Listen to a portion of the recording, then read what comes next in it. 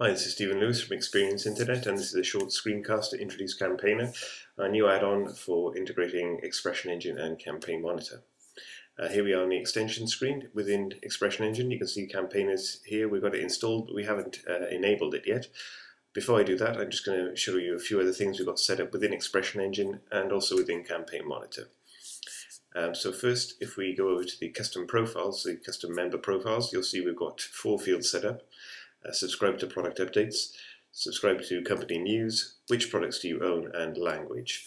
So if I go into subscribe to product updates first, you'll notice that it's the field type is a drop-down list, and we have 2 options, no and yes. Subscribe to company news is exactly the same. Which products do you own? That's just a text input, so it'll accept any text the user types in. And finally, language has got 3 options, English, French and German, again as a drop-down list.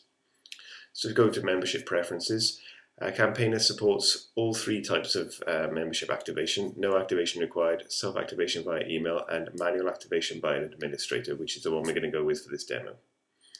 So jump into Campaign Monitor now. You can see we've got 3 mailing lists set up: company news, product announcements, and security announcements. We've also got a couple of clients set up, Acme Widgets and Megacorp Industries. We're going to stick with Acme for this demo. So if I show you some custom fields we've got set up. First, for company news, we've got global region and preferred language here.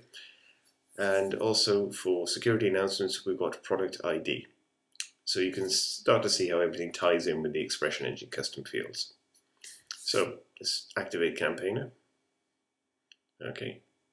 And if we go into settings, first thing you need to do is enter your API key. Luckily I have that on the clipboard here, so I'll do that and get clients.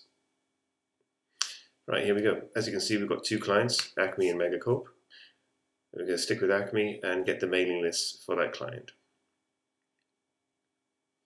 And here are the mailing lists: company news, product announcements, and security announcements. Now, ideally, we'd like people to sign up to all 3 when they register with the site.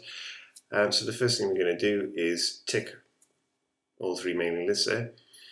Now, security announcements is mandatory. But the other 2, they're opt-in. So what we need to do is set a trigger field for those. So the first thing I'll do is I will select a member field. And for this, I've got the subscribe to company news.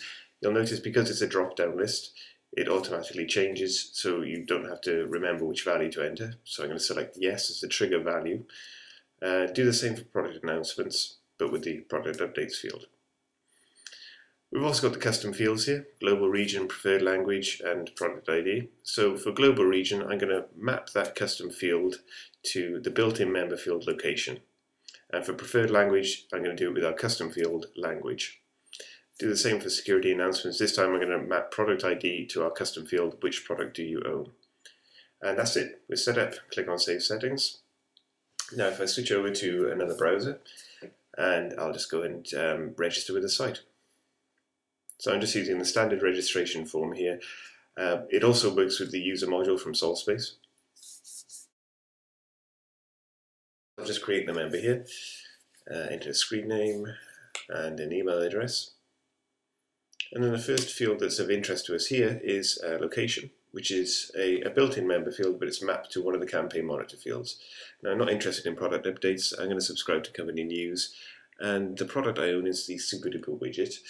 And I fancy getting my emails in French for some reason. So there we go. I've registered with the site. Here I'm told that the site administrator is going to activate my account. So let's go back to the control panel and have a look. So if we have a look at the pending members, we can see Stan's there.